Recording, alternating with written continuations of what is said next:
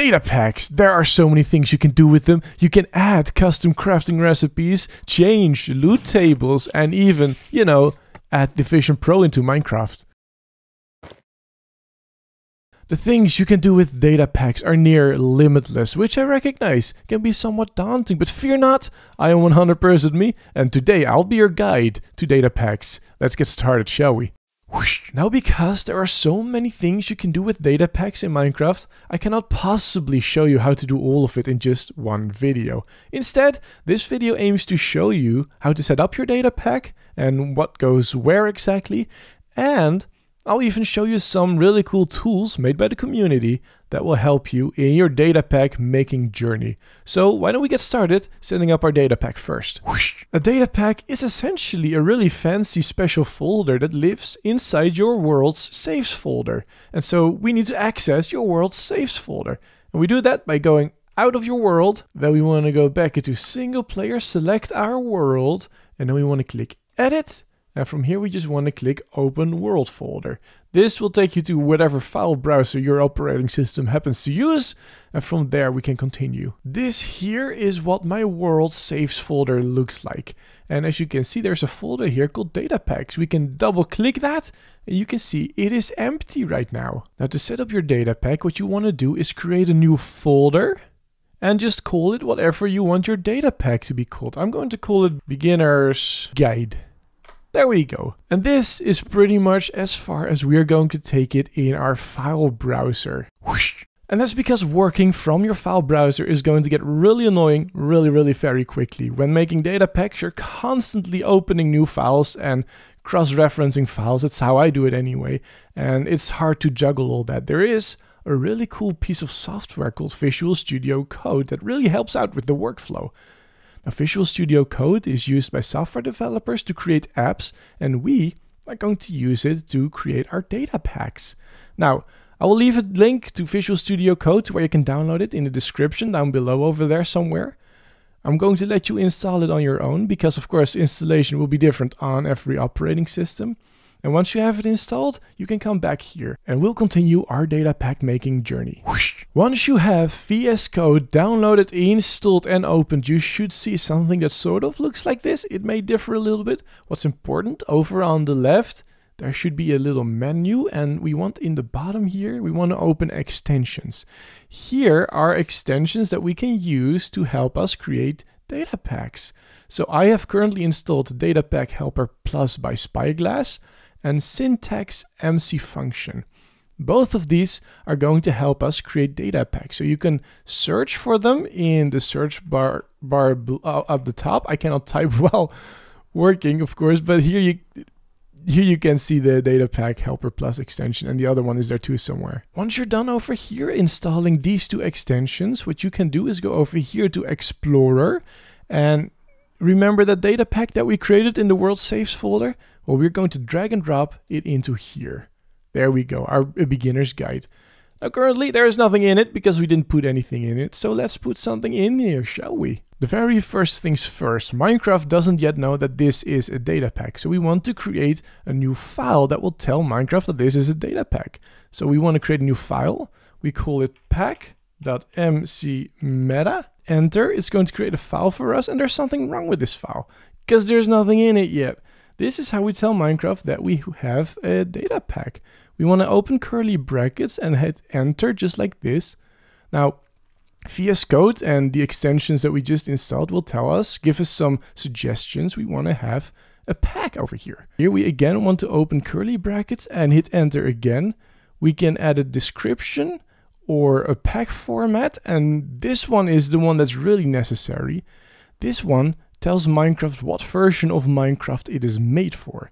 Now, I'm making it for 1.21 and 1.21.1, and the pack format number that's associated to that is 48. The Datapacks page on the Minecraft wiki has a list showing which pack format number corresponds to which version of Minecraft. So if you're not sure, I'll link it in the description below. You can check it out for yourself. Once we have the right pack format, we want to type a comma, enter, and we want to maybe add a description. We want to put that in quotes and we just want to type whatever we want, really. The description here is also a really good place to put credits, so definitely put your own name in there somewhere, maybe an exclamation point because you're excited that you've made this, of course. And once you've got all of this sorted, you can hit Command S on Mac and Control S on Windows to save your file, and this is all good now. You don't have to worry about this anymore. What we want to do over here though is add a new folder, which is done with the button right next to the new file button. And we are going to call it data. This is where all of our data is going to be. Now here is a very important part that you need to pay close attention to, because we need to create a namespace. Now a namespace separates other Datapack stuff from your own Datapack stuff. Other Datapacks will have their own unique namespace, and you will need to create one for yourself as well. In fact, Minecraft has a namespace called, and you guessed it probably, Minecraft. Now these namespaces are important because if you don't use them right, they may conflict with other Datapacks, and of course we don't want that at all. I'll give you an example. Hi, I'm up on the chair now. Now I've created a Datapack called Percy's Toolbox, and that's the namespace that I've used, Percy's Toolbox. Now in my Datapack there are a lot of things that I can do. One of the things is I can sit the player. If I hit enter now, my character up there, you will start sitting. Boop, there we go. Hello. Now let's imagine that I didn't put that in the Percy's Toolbox namespace, and instead I put it in Minecraft. Now let's imagine that you also didn't put it in your own namespace, but you put it also in the Minecraft namespace.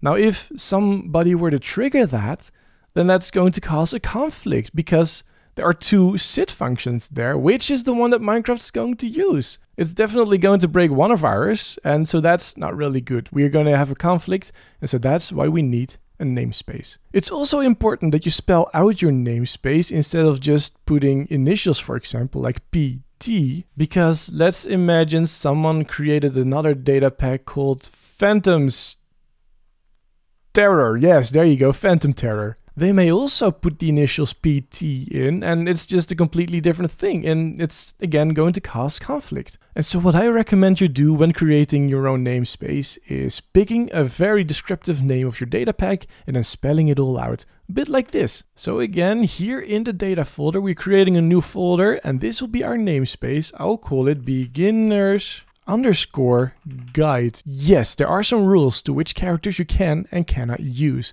They must all be lowercase and they cannot have spaces. Whoosh. And that is essentially the basics of setting up a Datapack. Congratulations, you've done it. Let's talk about what you can put in here now then, shall we? The Datapack page on the Minecraft wiki shows all the things that you can put into Minecraft Datapacks.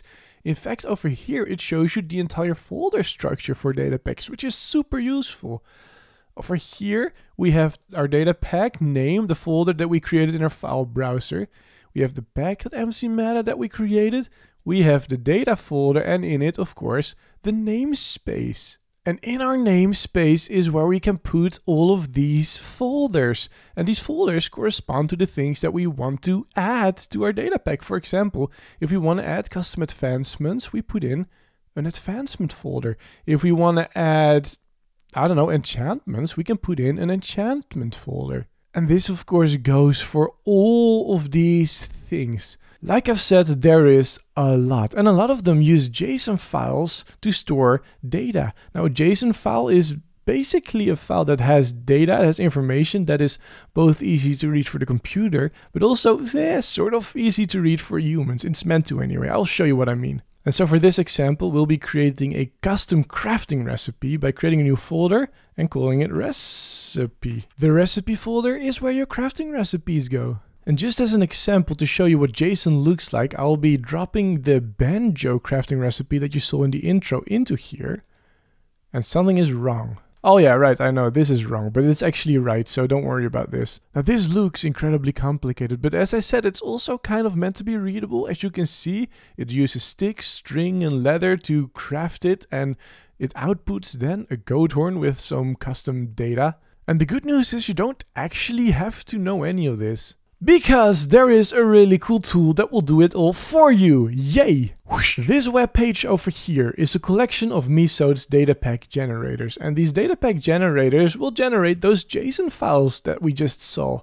Let's see, is recipe here? No, it's not popular enough, I guess. So we just go to all generators and well, there you go, there it is. All of this will generate that JSON file that we just looked at. We can put things in here like so, and it will automatically add it over here. Isn't that cool? And of course, this doesn't just go for crafting recipes. Let's go back. Well, let's change loot tables, shall we? It already automatically generates a loot table that gives you stone. That's cool. Now, of course, I realize that interface is still a little bit tricky. There is a lot of stuff that you kind of just need to know when making data packs, and there are great tutorials for that out there on the internet. The reason I'm showing you is so that you now have this as a tool in your toolbox.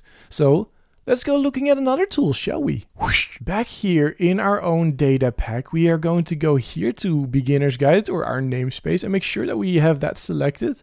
Over here, we're going to create a new folder called function. In this folder, we can create MC function files. So let's create hello.mc function. There we go. Now an MC function files is basically a list of Minecraft commands that you can type in. As an example, right now I can type in as a command, say hello. And if I hit enter, you can see that I have F1 enabled. There you go. You can see that it says hello here right now. It's pretty cool, huh? So that's a command that we can use in here. Say hello. Make sure you save it and you can go back into your world. Now every time you make a change in your data pack, you want to type the reload command. Very important. But then you should see that when we type in the function command, because we just created a function, we can already see it says here beginner's guide hello. This is our hello function. If we hit enter, it just says hello. Look at that. Isn't it cool? Now if you find commands a little bit tricky, I have just the tool for you. Let me introduce you to MCStacker. This tool will help you create commands. You can see a whole bunch of them over here already. Let's say we want to give myself a special item. So we can just hit give over here. We can say who we want to give the item to. Let's just say the nearest player. That's easy enough. And then over here it says give item. We can pick the item. It can be any item from the list, which is basically any. Oh, I see pink wool. I like pink wool. We can say how many we want. Let's say 3 pink wool. We can even give it a custom name. I am pink. In fact, I'm fairly confident we can even make it pink. Do we have a pink here? Let's just do light purple. That seems that seems pink enough. Once we are ready with our item as it is, we can go here to the top right. There is a whole box over here. We can hit the copy button. We can paste that into our hello function. Oh, now here's an important thing. You want to make sure that the / at the front here is removed. Minecraft functions don't do well with the /. Make sure you type reload in your own world, and now we can run that function again. And now it says hello, and I have the 3 wool in my inventory. It's really cool, isn't it? Whoosh. Of course, I'll link both Misode's page as well as MCStacker in the description down below. And this concludes our beginner's guide. You should now know how to set up your data pack, what a namespace is, and you should also know where to put all the folders for, let's say, custom crafting recipes, loot tables, and I don't know, predicates. As I've said many times, there are so many things you can do with data packs, and I can go on forever. So, if you're interested, please make sure you subscribe to my channel and let me know down in the comments section if you like to see more context on any specific topic. Thank you all very much for watching. I hope to see you the next time. Bye bye. Cramps.